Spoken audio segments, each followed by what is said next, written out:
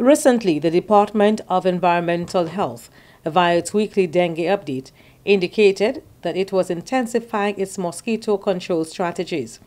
This came on the heels of reports out of neighboring Martinique, where a total of 690 cases of dengue fever had been confirmed, in addition to some 3,000 suspected cases. Charles Leon, Senior Environmental Health Officer at the Department of Environmental Health, said the environmental health officers have completed their routine assessments at all schools on the island to identify active and potential breeding sites and have also done the treatment of the larval stage of the mosquito.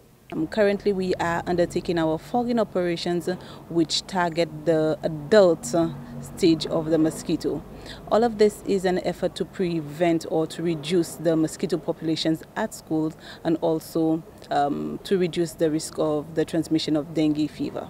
Fogging involves the use of the insecticide malathion, which targets the Aedes aegypti mosquito at the adult stage. This is the stage where the mosquito has the ability to bite and transmit disease.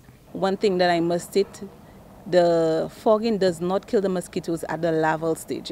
So at that stage where it is in the drums and the buckets and the miscellaneous containers, the fogging will not kill the mosquitoes at this stage. This is the reason that we would have sent officers out to the field to do the assessments, to look for those active and potential mosquito breeding sites, and then do the fogging to kill the mosquitoes at the adult stage. Ms. Lewis said the Department of Environmental Health has also been undertaking a robust inspection of residential premises in search of active and potential mosquito breeding sites. The department has also engaged the various communities in an educational outreach.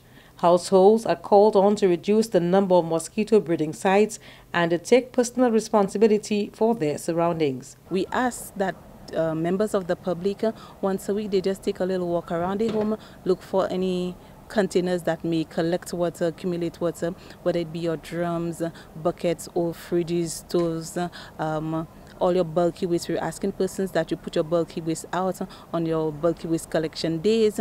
They can call the Solid Waste Management Authority to find out when the bulky waste days are for their communities. If you have drums and you really need to store water, we're asking persons to just cover your drums tightly to ensure that no mosquitoes can access it, and any bit of garbage or any miscellaneous small containers that you have around your home that are not in use, that you could get rid of them or turn them over so they don't collect water and breed mosquitoes. The other thing that we're asking also is to we're employing that the tire shops and the garage owners also make a conscious effort to get rid of the tires that they have, which have the ability to collect water, and they are breeding mosquitoes as well. The Ministry of Health, Wellness and Elderly Affairs is encouraging the public to seek medical attention if they are experiencing any symptoms of dengue fever. Symptoms of dengue fever include a sudden onset of fever, headache, joint pain or muscle pain, fatigue and rash. From the Communications Unit of the Ministry of Health, Wellness and Elderly Affairs, Julita Peter reporting.